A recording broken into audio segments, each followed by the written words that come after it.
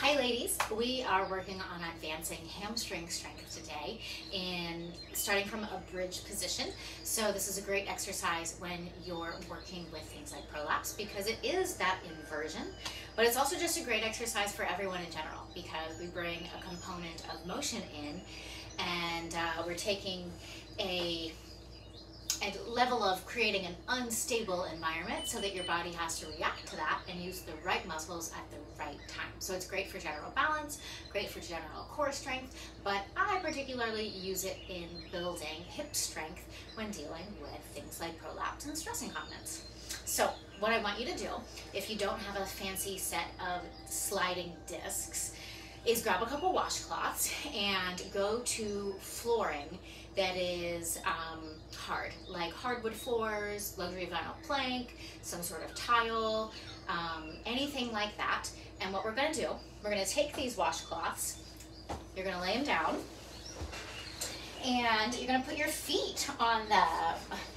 I know you love where this is going. All right, so we're gonna remember our basic principles. So for a bridge pose, we want to press lightly into our arms in order to lift our hips up, right? That's going to increase overall core activation and that little bit of axial lengthening we want. So I'm going to press lightly into my arms and lift my hips, pressing into my feet. And I double check that my hips are relatively level looking. And now we're going to do sets of 4. I'm going to lengthen one leg, draw it back in. Lengthen the other, draw it back in. The washcloth allows me to slide. Back in, lower down. You'll notice I didn't mention doing that pelvic floor deep activation via bringing tailbone and pubic bone together or thinking about drinking a milkshake with your vagina. Part of that is because a lot of pelvic floor activation naturally happens with this, since your pelvic floor activates every time your booty does, and every time there's any level of you needing core strength, such as when you're creating a little bit of an unstable environment. So you can add that extra pelvic floor engagement if you want, but you don't necessarily have to. You're still getting a pelvic floor workout, which is pretty cool. All right, so we're gonna go up for a second set. We're gonna do 5 sets of 4.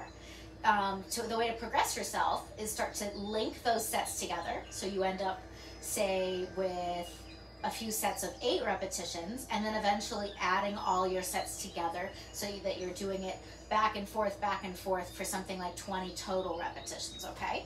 So press into those arms gently, exhale and press into the feet so you can rise up to your bridge, and then out for 4, 3, 2, jaw is soft, last one. Come back to that bridge, lower your booty down. Maybe do a gentle windshield wiper in between. You know me, I always love a little bit of mobility where I can find it. Making your body feel good for the long term. 3rd round, okay? Exhale, press into arms, press into feet. Out for 4, 3, 2, try to keep those hips relatively level. Last one, and lower down. You guys are doing awesome. This is a hard exercise. Here we go for the 4th set, okay? Exhale, press into all your limbs, hips come up, neck is long. Out for 4, 3, 2, and 1. Bring that back in. Ooh, lower down. We're getting there. We've got one more set. You guys are killing it. We're gonna feel it in our hammies, but we're gonna be proud.